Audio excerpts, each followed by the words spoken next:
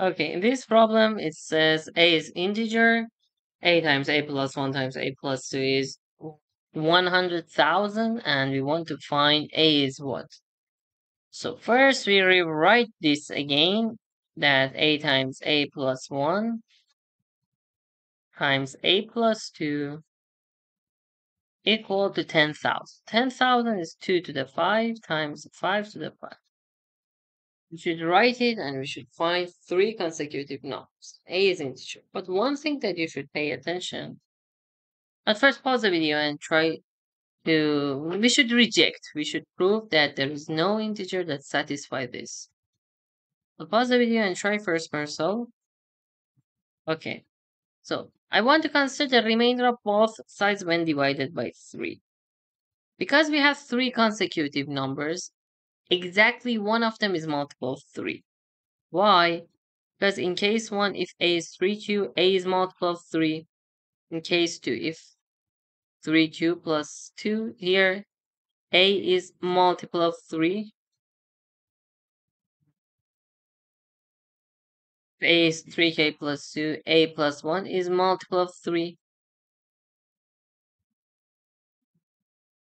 And in third case, if a is 3q plus, the order is not important, plus 2, here plus 1. And here a plus 2 is multiple of 3. Okay?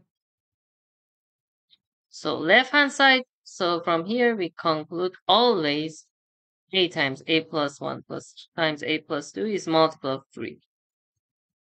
This is the left hand side of our main equation. So we conclude 10,000, 1, 2, 3, let's say 100,000 is also multiple of 3. You can divide it by 3 and see the remainder is 1. Or if you know the rule, if you consider sum of the digits equal to what?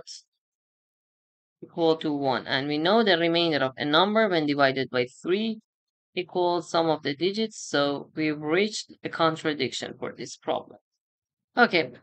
But in some problems, let me write a homework for you. Try to solve this. A times a plus 1 times a plus 2 equal to, let me tell you, for example, equal to 60. And a is, in first case, a is a real number. Also solve with a's in complex numbers. Okay, try to solve this problem and find all roots and comment your answers right below this video. If you had questions, send a message to my WhatsApp number, and please don't forget to subscribe, turn on the bell, and like the video. Thanks. Bye.